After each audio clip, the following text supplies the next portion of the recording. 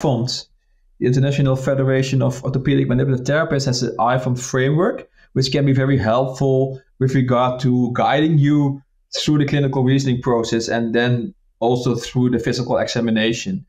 And then basically they have kind of 4 components of the physical examinations. That is the neurological examination, so the peripheral nerves and the cranial nerves, consideration of coordination and gait, blood pressure measurement, and auscultation. And what is important is that one of the other questions I always ask is what kind of physical tests do you use in your physical examination to rule out a vascular pathology or blood flow limitation?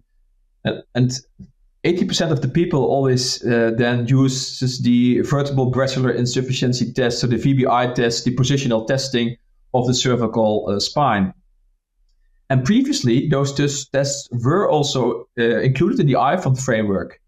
But I think in 2012 or so, we published an article about the diagnostic accuracy of those VBI tests, and the sensitivity was very low. So that means that we have many false negative tests. And what is the problem with a false negative test? That the test is negative, but people can still have an underlying vascular problem. So you think you're safe, the test is negative, you treat that person, but basically you put that person at risk. So that's the first thing, that based on the sensitivity of that test, the VBI test, we cannot recommend that test anymore.